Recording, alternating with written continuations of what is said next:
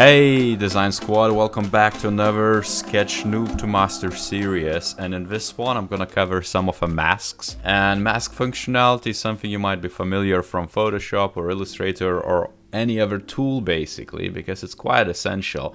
You have masking in so many different tools where you want to, let's say, cut out the piece out of the different items or overlay items in a certain way. And if you remember from my previous video, I showed you a subtract functionality, which basically cuts out a piece out of the other piece, but that's really specific to shapes.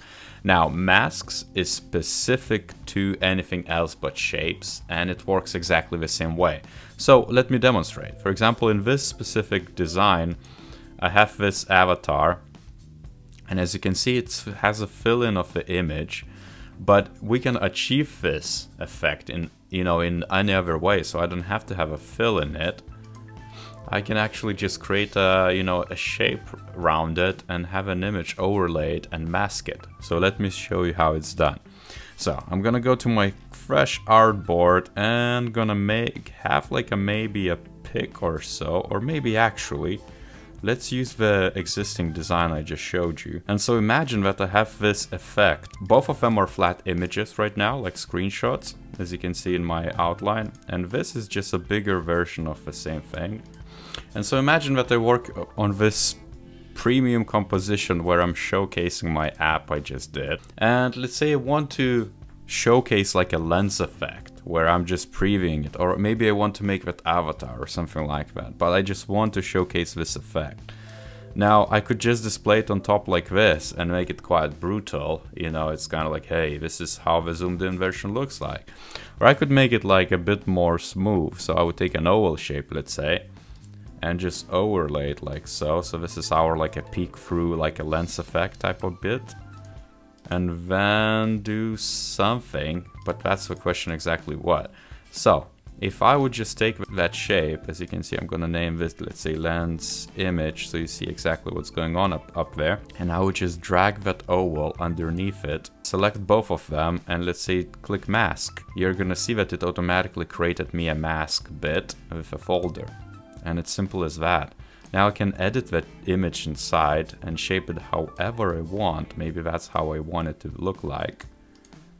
And then create that mask, which is basically masking out everything else but what's in the actual rounded shape, right? And so, I could then add, let's say, shadow to it, make it a bit more kind of like pop, let's say, maybe a flatter shadow too, like it's kind of like almost up to you now to decide exactly how do you want it to appear.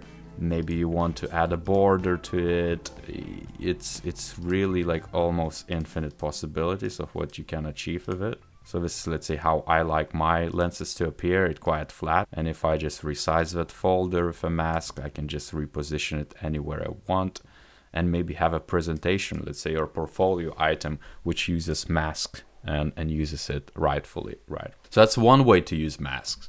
Now, the other way is to actually, with the same exact principle, you can overlay anything whatsoever.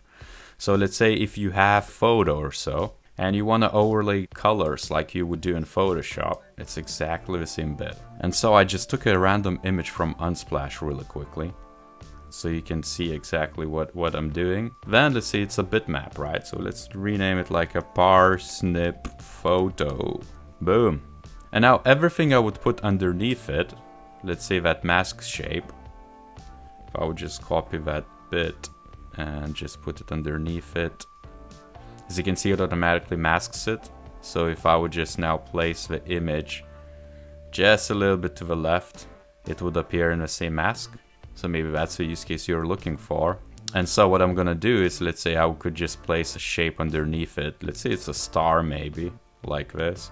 Maybe this is something you're designing for a banner or a creative type of bit. And if we drag it underneath and select both of them, click mask, it automatically masks and makes me a pretty nifty parsnip star, which I can then maybe add to my designs or use it somehow differently. Now another use case, which is like a totally different one, it's a color one. So I can unmask objects anytime. If you right click, ignore underlying mask, you're gonna see that your image now appears separate. So you can toggle it left and right, you know, it's up to you how you want to use it. And I'm just gonna delete it. I'm gonna do something really crazy, or something really simple but crazy. So let's say I'm gonna add a shape, overlaying it like so, and I'm gonna add, let's say, a fill of a gradient to it, maybe like so. And imagine that one of the ending points of a gradient is actually transparent, and we can maybe invert it like so, maybe just increase it a little bit like this, and the other point, maybe it's red, right? So it's quite neat. Well, actually, let me edit it again. Yeah, so let's say it's quite harsh red, like so. And the direction of actual gradient, like this, right? You can edit, of course, how you want your gradient to behave and look like. I want to do it like this. And I can just resize that bit and just overlay it like this, right? So now, what could you do using masks to work with it? Well, you could again select both things and just mask it automatically, and you're gonna see that it masked it, and it's based on transparency. And let me show you, it ignored the color, but what it didn't ignore was the actual bits in the mask, because the shape was treated as a mask, the image was treated as something to be cut out of, right? So if I, let's say if I edit my mask, you're gonna see that it's getting cut off like this. I could even modify it even more like this maybe, and that's how you would create that fade effect, right? Like so, let's say, and the middle point maybe is like this or something like that. So you have that graduation like this, and now it looks like it's just white thing, but in reality what it is, it's overlaying everything. So if I would add another shade underneath, let's say, you're gonna see what's happening here. And let's say color it in red now. You're gonna see that this bit, which has a mask, is actually now is faded, but it's faded meaningfully. And if I edit, let's say, our mask again, and I edit our gradient, which is purely the transparency bit, because that's all the mask cares about. Like maybe this is something what we're looking for. Then you can create banners and fade in different photos and using masks, right?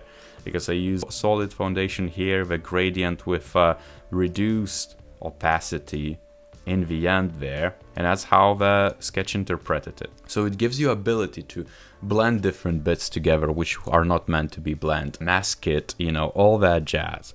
And then you can play with shapes as well as masks. So we are building on top of the knowledge I presented to you in the previous sessions. Leave a like, subscribe to this channel, share with your friend who is also learning new tools like Sketch, let's say. Check out other sessions, because I have other Noob to Master sessions and other learning material on this channel. And as per usual, stay tuned for more.